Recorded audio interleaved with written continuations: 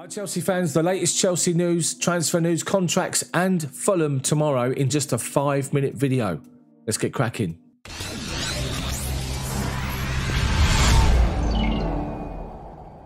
So first and foremost, Tammy Abraham, Chelsea willing to listen to offers of around 40 million for Tammy.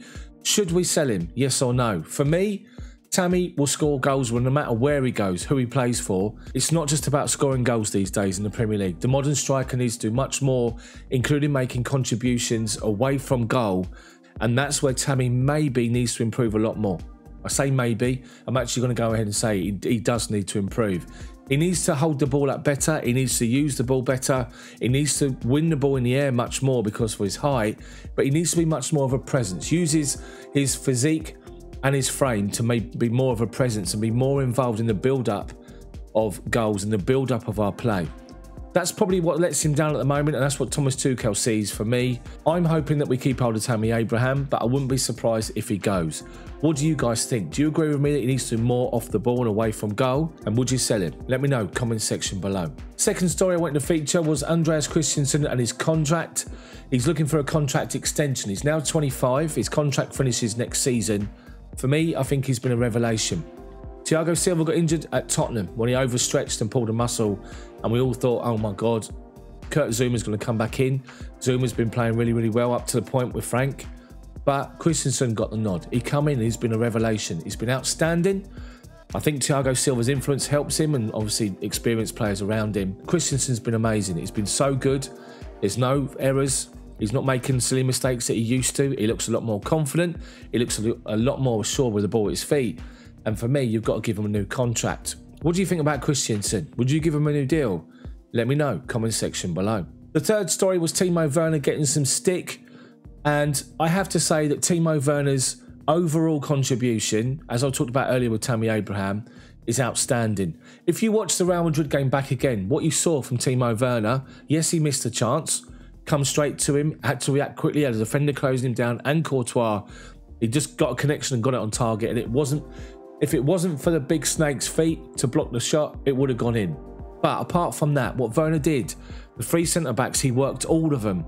He moved over to the left-hand side, then he played in between the left-hand side defender and the centre-back, then he moved to the other side, then he played on the outside. He was constantly moving between the defenders to create space and to create some panic and confusion as to who picks him up, which allowed our number 10s, Mason Mount and Pulisic, space to get in the holes.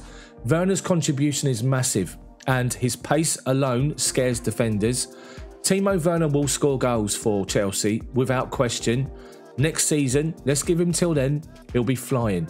But what he is doing, he's making important contributions, and people need to understand that for me, so I don't get the Timo Werner criticism. We've all seen reports of Romelu Lukaku being linked with a move to Chelsea. 90 million they're talking about. Lukaku to Chelsea. Would you take him back? He's got a point to prove, surely. He's a proven Premier League goal scorer. He's a proven goal scorer over in Italy. He's done it on international level.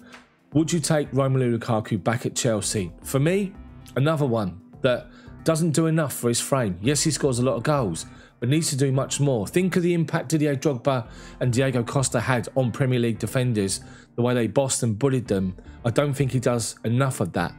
Is Lukaku the answer for Chelsea this summer? I'm not so sure. What do you think? Let me know, comment section below. So also we've heard today team news regarding Fulham tomorrow, the massive, massive game where we all expect a lot of changes to be made, but will there be? That's the question. Thomas Tuchel today was talking of being completely focused. Everybody's in, everyone's buying into this and driven and focused on delivering the results that we need between now and the end of the season. And he talked to the fact that because we put ourselves in such a good position, he doesn't want to see us let ourselves down by letting it slip. So we've heard Kovacic had a slight breakdown in training and is not available for the game tomorrow. Toni Rudiger picked up a knock against Real Madrid and is not fit for tomorrow's game. Should be okay for Wednesday for the second leg against Madrid. So there will be a defensive change with Kurt Zouma coming in, you have to imagine. Or you might see Cesar Azpilicueta move back to centre-back with Reece James come in and play right wing-back. How many more changes will there be? Will we see the likes of Hakim Ziyech, Callum Hudson-Odoi, Kai Havertz start the game? Maybe Tammy, maybe Giroud. I guess we have to wait and see. We know that Jorginho and N'Golo Kanté are going to have to play in the middle of midfield. or will Mason Mount drop deep? I guess we have to wait and see, but one thing's clear, this is a game we must win without question, and I fully expect Chelsea to do so. No disrespect to Fulham, Chelsea have got the options in the team and from the bench to get that game won. And the way we're playing, we have to expect nothing else but 3 points. So Chelsea fans, that's it. A 5-minute news video. Smash that subscribe button for me and the bell for notifications so you're notified when my videos come out. And by doing so, if you smash it now, you'll be notified tomorrow when my live commentary starts. 5:15 tomorrow, Chelsea versus Fulham. Proper ball-by-ball commentary. Have a great Friday night and a good day tomorrow, and I'll see you back here at 5:15 for the football. Enjoy your evening. Thank you for watching, and let me know what you think about anything discussed in the video in the comments section below. See you tomorrow.